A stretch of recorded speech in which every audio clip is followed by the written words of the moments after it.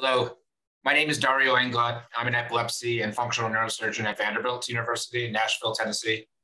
I also serve as the current chair of the Surgical Therapies Commission of ILAE. And we're very pleased to announce a series of new educational projects to improve surgeon education through ILAE. One of those is distributing a series of surgically educational videos. And really our goal is to improve access to both technical pearls and broad concepts in epilepsy surgery. This new effort is being led by Dr. Arthur Cukiert, the chair of the ILAE Epilepsy Surgery Education Task Force.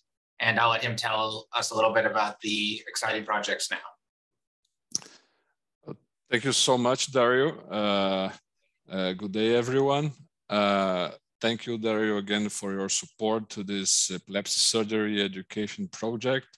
It's indeed a huge progress, and we need to thank lots of people, but especially the input and the approaches from our president, Ellen, and from the people from the Educational Council, Sam, Ingmar, Priscilla, Jean, whose input was really terrific and very useful. We really appreciated that.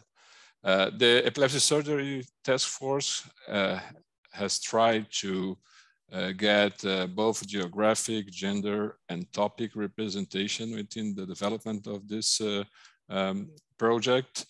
And not only this, but we are also trying to get epilepsy surgery represented in the main meetings. And since it's easy to recognize that sometimes the epilepsy surgery part of the team development is something that is lacking or is more difficult, and we are trying to put this together and try to develop all these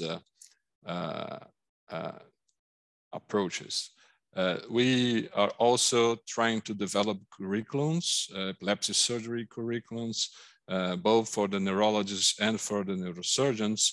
And as Dario mentioned, we are very excited to launch the video library project, in which we are aiming to put together videos, educational videos regarding each of the epilepsy surgery procedure. So everybody interested in epilepsy surgery could use it as a resource when wanting to know or further develop into the specific techniques. These videos would be technical videos.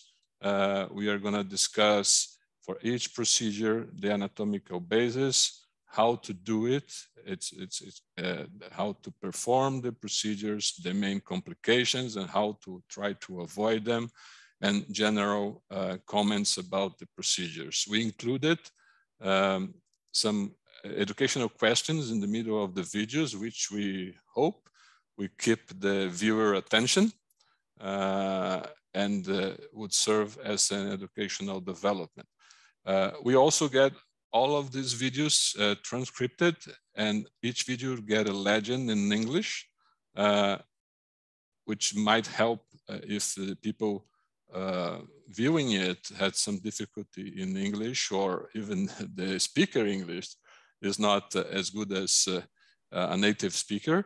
But the other nice thing about it is that once it's translated into English, the legends can be easily translated into many other languages almost instantaneously. We do hope that this video library would be a very powerful resource in epilepsy surgery education, and I hope you will enjoy it. Again, Dario, thank you so much for your help and support. And I think we are very excited really to launch it. Thank you.